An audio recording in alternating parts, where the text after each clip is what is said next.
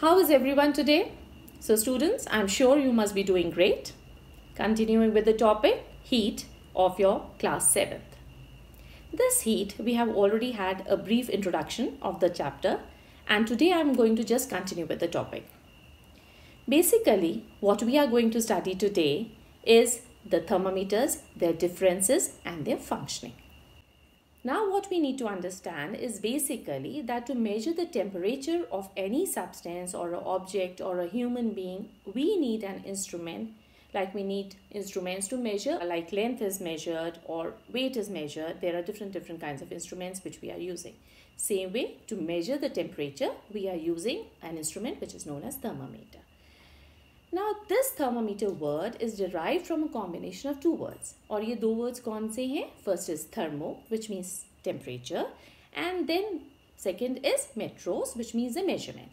So if I join the words, it means thermometer, which is an instrument used for measuring the temperature.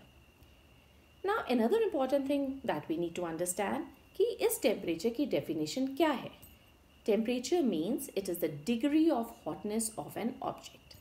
So this is very important from examination point of view.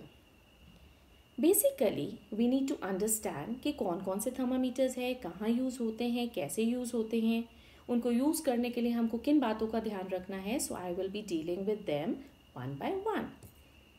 So coming to the first, that is the clinical thermometer, which is used to measure the temperature of only human beings. अब ये जो clinical thermometer है, जब हम human beings की temperature लेते हैं, जब हम अपनी टेम्परेचर लेते हैं, तो किन किन बातों का हमको ध्यान रखना है. These are the precautions that we need to take. So the first is कि जब हमने थर्मामीटर हाथ में पकड़ना है तो हमने उसको वॉश करना है before and after use.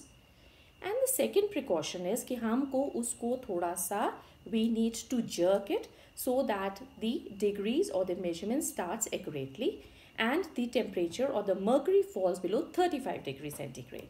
Why? Because हमारी human body की जो temperature है that is 37 degrees centigrade and the range of the correct measurement of the thermometer is 35 degrees to 42 degrees centigrade in case of the clinical thermometer. अब इसको read कैसे करना है? So firstly we will wash the thermometer, we will put the thermometer in the mouth of the patient. And then we will take out the thermometer after a minute and then we will try and read the measurement or the marking of the mercury or the level of the mercury, keeping our eye directly over and above or parallel to the measurement or the marking. Now these markings when we see, ये दो तरह की हैं. एक है जो bigger marking है और एक है जो छोटी marking है. So we need to see कि कितने छोटे markings हैं दो बड़े markings के बीच में. If, for example, there are 5 small markings in between the two bigger markings, so each reading or each marking will be 1 by 5 degrees centigrade. So coming to this, the next precaution that we need to take is that when we are jerking the thermometer so that the mercury falls below 35 degrees centigrade and we get the correct or the accurate reading, be careful कि आप उसको कहीं पे touch ना कर दो किसी hard surface पे because it is made up of glass and it can break.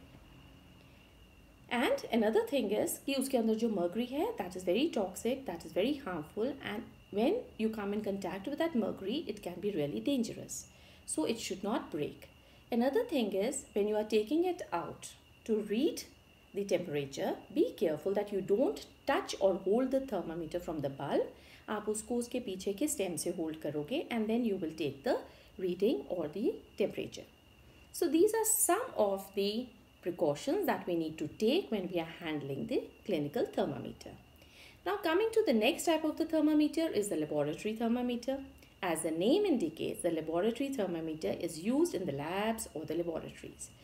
अब ये labs और laboratories में क्या present होता है? Chemicals होते हैं, there are other objects which are reacting, which are having very high temperature, or maybe there are certain liquids or there are certain acids and all.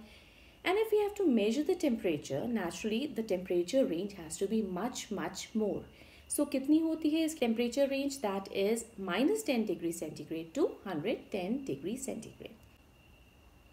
Coming to the next is that ये जो chemicals हैं which are having the high temperature, when we are taking their reading, we need to immerse the thermometer in between the chemical. So you have to be careful when you are taking the reading in case of the laboratory thermometer. The thermometer does not touch the sides or the base of the beaker in which there is a liquid of which you are taking the temperature. Another thing that we need to remember is कि जब हमने reading लेनी है तो thermometer should be kept inside that liquid only जिसकी आप temperature ले रहे हो, because the moment you take it out the mercury level falls and you will not be able to get the reading of the temperature.